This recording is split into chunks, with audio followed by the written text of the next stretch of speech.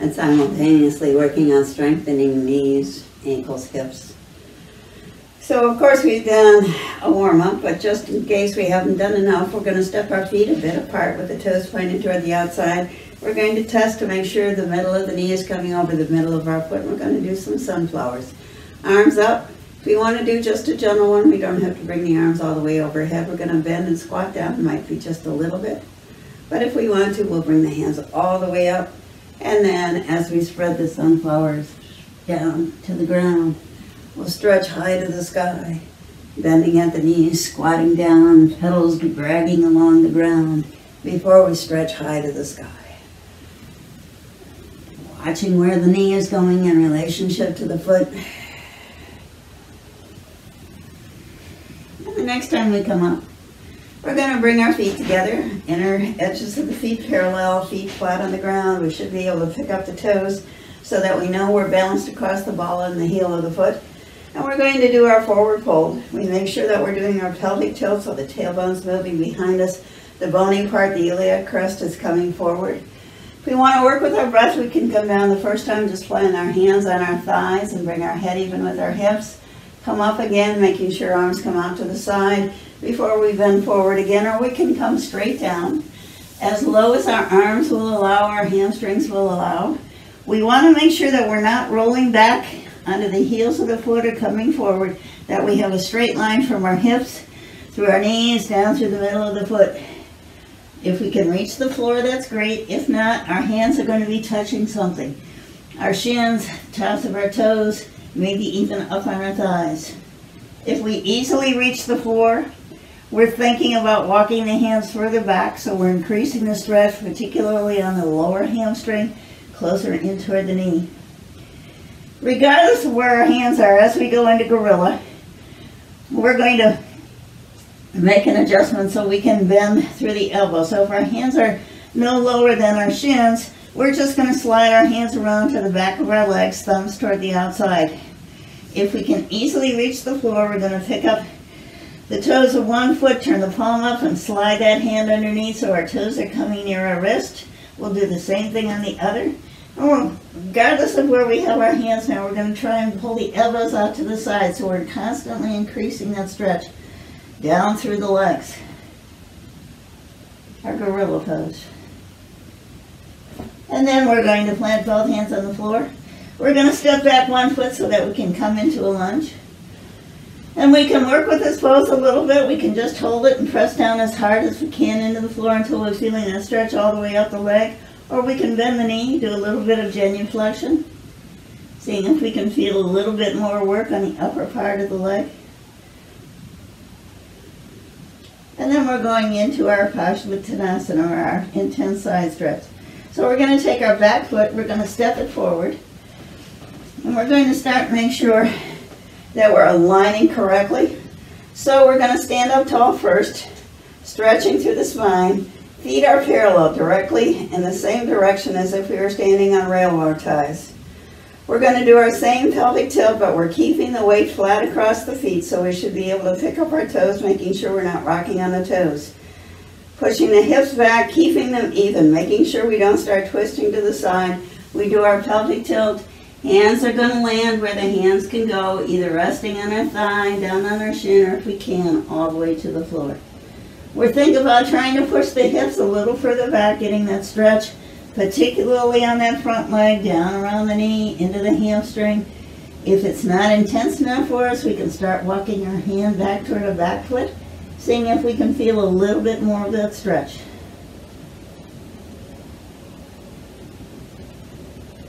And then pressing into our feet, standing tall. We're going to come into our triangle pose. So we're going to step our back foot even further away. We want our feet a comfortable distance apart. The front foot's pointed directly toward the front. The back foot's turned at an angle toward the front. We want stability more so than we want the distance between the legs. We're going to stand up nice and tall. We're going to take our front hand and push it into our groin so we can get our hips back as far as we can. And already feeling that stretch through the hamstring as we come down. We're going to end up with our spine parallel to the floor, our front hand resting where it can on our leg or the ground, and top hand lining with the bottom. working on bringing the shoulder back, but this is all about stretching through this hamstring by keeping the hips pushing back.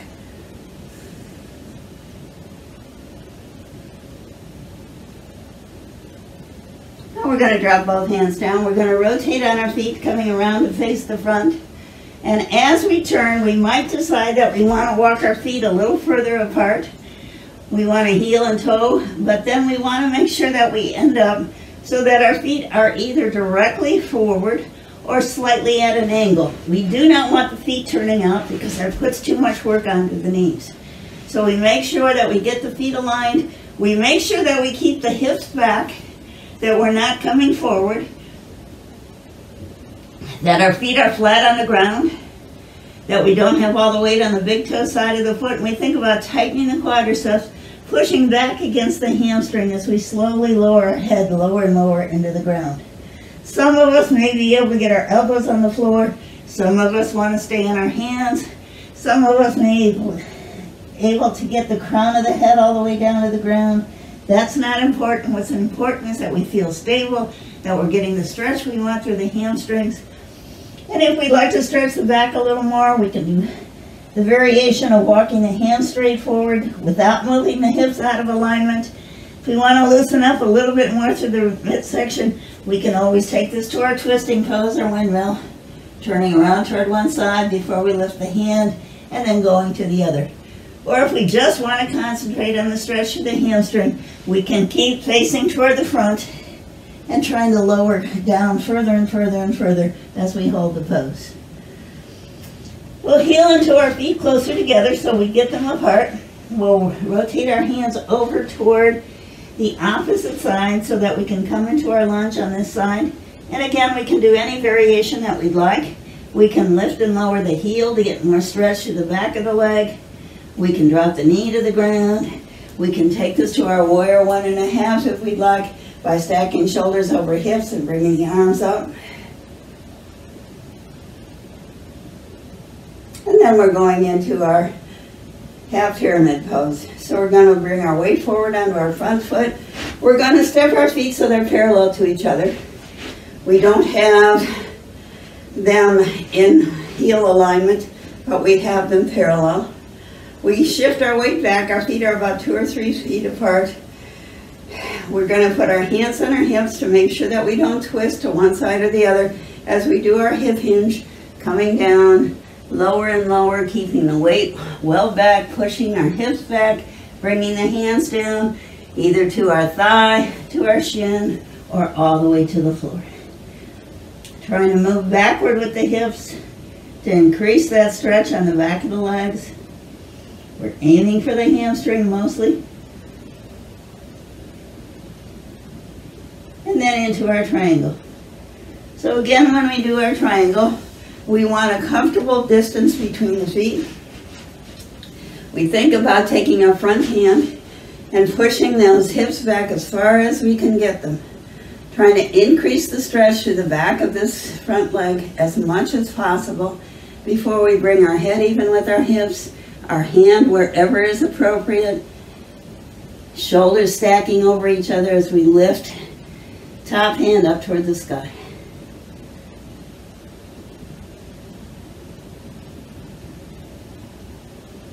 And then slowly bringing that hand down to the floor. We're going to rotate on our feet, get our hands planted in alignment with the shoulders so we can step our feet back and then push our tailbone up to the sky. We're in our down dog. That's supposed to be stretching the entire back of the body. But if we're up too high on our toes, we're going to miss the stretch we want to the lower legs. So we think about picking up the toes, getting well onto the balls of the feet, pressing through the entire foot. We think about pushing shoulders down toward our toes so we don't have a bend through the shoulders. We're getting an adequate stretch across the entire back as we tighten the abdominals and feeling that stretch through the upper legs, strengthening around the knees.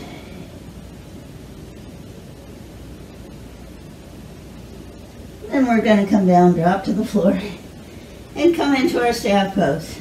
So we're going to swing our legs around to the front. We're going to flex through the feet, so we're still working on the entire legs. But if we tighten the quads, we're going to feel those hamstrings stretching coming lower into the ground. We're going to plant our hands on the floor and get our spine as long as we can possibly get it in our staff pose. Now we're going to try to stretch even more through the back of the body by going into our Paschimottanasana. We start with our hip hinge, we start with the abdominals, tightening down into our thighs. As we come down, we don't want to be rounding and leading with the shoulders. We want the upper part of the torso to be the last thing that comes down. We're bringing our heart down toward our knees, and then we can either walk our hands slowly across the top of our legs or the sides of our mat as we eventually reach as far forward as possible, maybe holding onto the toes, maybe holding onto the sides of the feet. And if we easily reach the feet, thinking about bending the elbows and giving ourselves more of a bend down.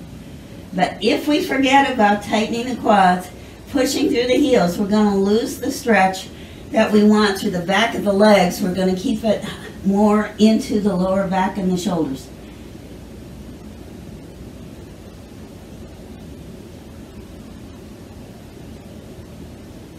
And slowly releasing our hands and sitting up. We'll take this to our Janu Sirsasana, so we're going to straighten out one leg. We're going to bend the other one and pull that heel as tight as we can in toward our tailbone. We're going to work the muscles of the bent leg so that we can get that knee as close to the ground as possible. We're sitting up nice and tall. We're going to do our hip hinge again now so we can increase the stretch on the hamstring. We're thinking about tightening that quad as we bring the tight abdominals down into our leg. The more we can do that, the more we're getting the entire upper thigh into the ground, and the further forward we can stretch.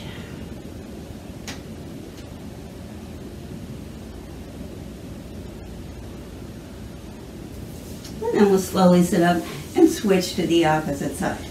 So we straighten the opposite leg, we bend up, and we think again about trying to get this knee as close to the floor by working the muscles on the outside of the hip, the outside of the leg.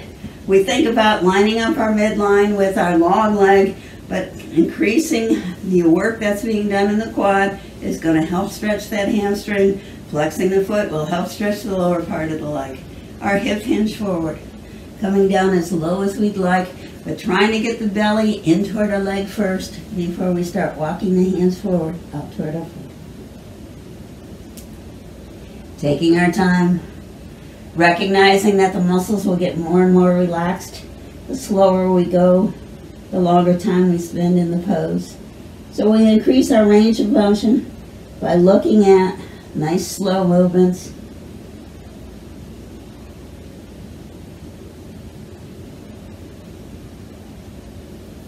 And then releasing our hands and sitting up.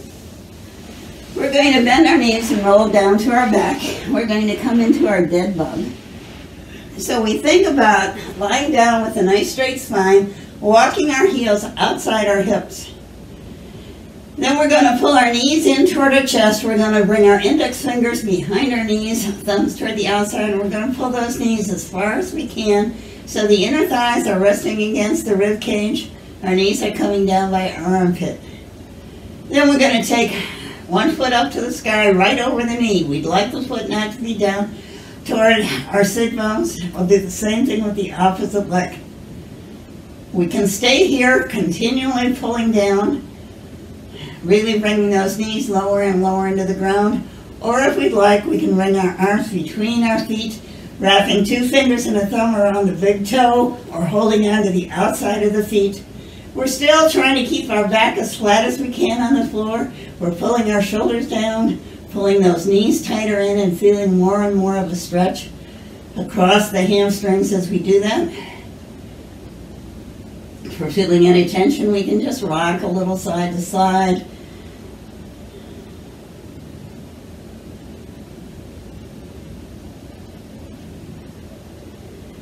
And then we're going to slowly lower one foot all the way to the ground.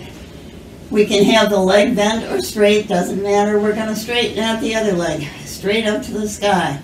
Grip of choice. So if our arms are short, we might want to hold on to the back of the leg, or we can put 2 fingers and a thumb around the big toe, or just hold on to the outside of the foot. But we're trying to pull that foot constantly closer and closer toward our head. Not directly over the hip, if we can add a little bit more to it so that we can increase that stretch down the back of the leg.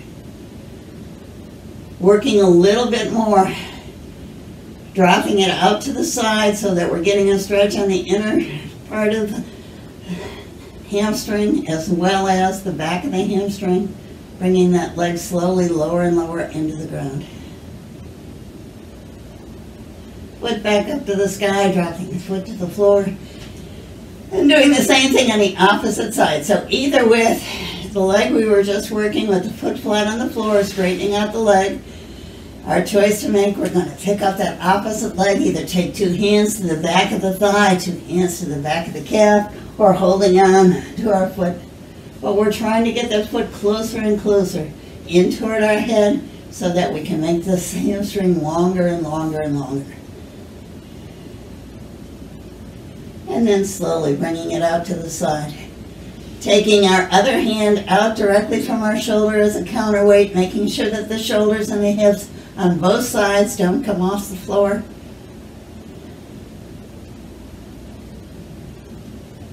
And then releasing our hand, bringing our legs together.